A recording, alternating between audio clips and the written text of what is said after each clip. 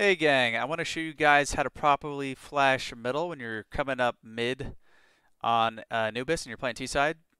I actually used to think you basically just aim at this door as you get to the stairs, which is still a good flash because that flash will blind a guy if he tries to like be right here or swing out mid. However, if this guy comes and crouches right here, that flash gets blocked by this little lip. So instead what you want to do is instead of aiming at the blue door, you want to aim basically anywhere over here on this pillar thingy at the black and blue colors here. Basically from the same position as you get to the stairs. And then this time when he pops out, and if he tries to crouch, the flash pops right there and full blinds him.